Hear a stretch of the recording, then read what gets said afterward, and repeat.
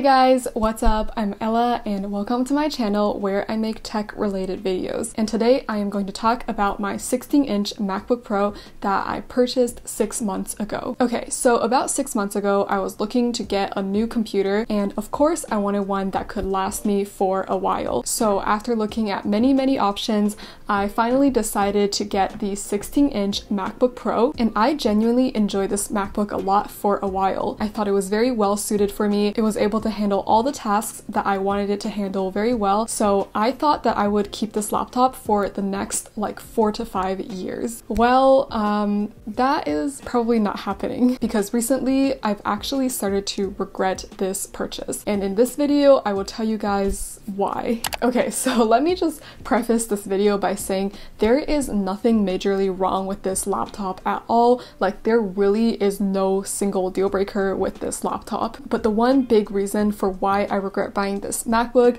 is that I now think that my workflow can be better handled by a combination of a PC and a small light laptop instead of one big powerful laptop like what I have right now. So for the majority of the 6 months that I've owned my MacBook Pro, I truly really enjoyed it. But recently I started to think that this very powerful but very expensive $3,000 laptop is not nearly as powerful as I would like it to be, and it's also not as portable as I would like it to be. I mean, this thing weighs 4.3 pounds and is 16 inches. So instead of dropping $3,000 on this one big laptop, I think I could have spent this $3,000 much better by building myself a custom PC and getting myself a small light laptop. So let's just say I spend roughly $1,000 on a small laptop. Well, the newly released M1 MacBook Airs cost roughly $1,000, and it is an absolutely fantastic laptop. Its performance is really quite insane. So with $1,000,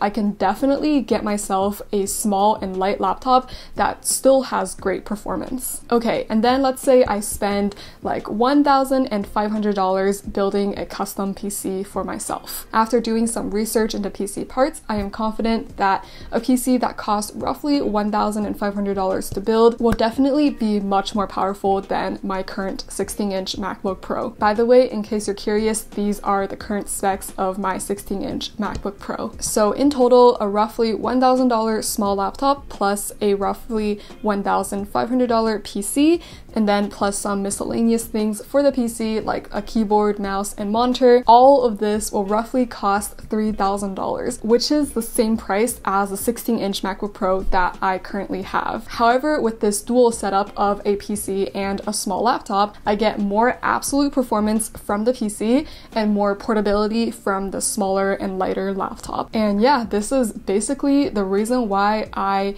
now regret buying the 16-inch MacBook Pro. I think that when I was making the decision, I was just too quick to dismiss PCs. At that time, I was really committed to Apple and also really committed to portability. So that's why I just never really even considered getting a PC, and I really only thought about getting Macs. So yeah, that's how I ended up with the 16-inch MacBook Pro. Okay, so obviously things happened in my life that caused me to change my mind. Now I will tell you guys what were the factors that really led me to changing my mind about my MacBook Pro. Okay, so the very first reason is that now I am actively trying to switch from editing in Final Cut Pro to editing in a software called DaVinci Resolve. Final Cut Pro is an editing software that's made by Apple and is only available on macOS, whereas DaVinci Resolve is made by Blackmagic. It is completely free and it is just as good, if not better, than Final Cut Pro, and also it can be used on Windows, on Linux, and on macOS. So with DaVinci Resolve, there is so much more flexibility in what kind of device I can get. I just don't want to be bound to Apple products forever now, and also in the future I want to be able to buy what I think is the best device. And if I stick to editing in Final Cut Pro, then I I can really only consider Apple products from here on out, and I don't want that, so that's why I am switching. And the second factor is I kind of want to get into streaming. I actually set up a whole Twitch account and tried streaming from my MacBook Pro several times, but every single time I tried streaming, it was just such a pain to do so. The fans in my MacBook Pro were always so loud during streaming, and that caused a lot of very unenjoyable fan noise. And also the stream usually can't last that long either. If I'm just talking on stream and doing nothing else, then if I'm lucky, my stream can last like maybe up to 2 hours without lagging, and then afterwards it just starts to lag like crazy and my stream goes into like 2 frames per second. And it's even worse when I try to play a game.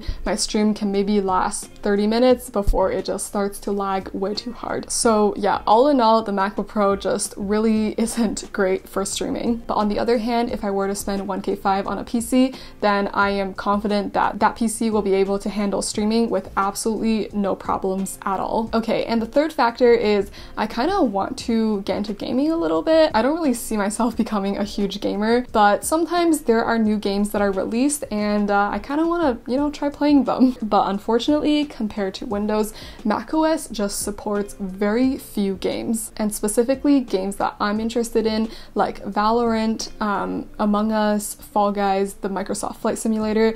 None of them are available on macOS, or at least like not directly. There are workarounds, but yeah, and all of them are available on Windows. Right now, if I want to play those games, then I actually have to boot camp into Windows to play them. So yeah, definitely Mac devices aren't great for gaming either, but on my future PC, it will most likely run Windows. So in that case, I will directly have access to so many more games. Okay, and the last reason is that now I no longer place high importance on portability. Before this whole pandemic thing, I could like never just sit at home and work. I just always felt super unproductive at home, so I always had to go to libraries and coffee shops to get my work done. But obviously, since the pandemic happened, that has changed, and at first it wasn't very enjoyable for me to stay at home all day, but now I kind of enjoy it. Like, I enjoy being able to wear whatever I want at home, having access to snacks at any time, and of course being able to sit in front of my big monitor, which is also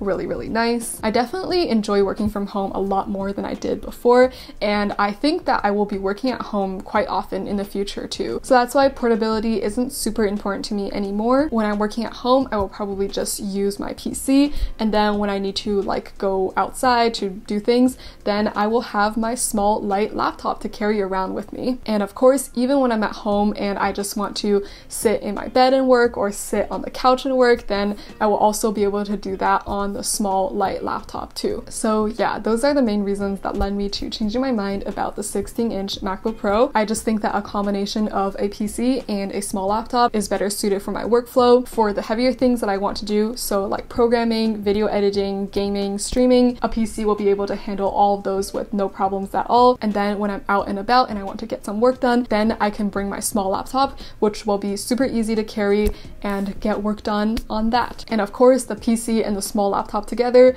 will likely cost around the same price that this one single 16-inch MacBook Pro cost. Okay, so that is going to be it for this video. I hope you enjoyed listening to this explanation. If you have any thoughts, feel free to leave them in a comment down below. I read pretty much all of my comments, so if you want to let me know anything, then just comment it down below. And if you enjoyed this video, then please give it a thumbs up. And also, if you want to continue supporting me and my tech content, then be sure to subscribe to my channel down below as well.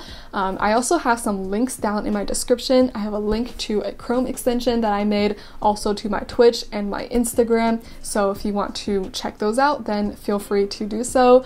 And yeah, I will be back soon with more tech related videos. So I hope to see you in another one of my videos. Bye!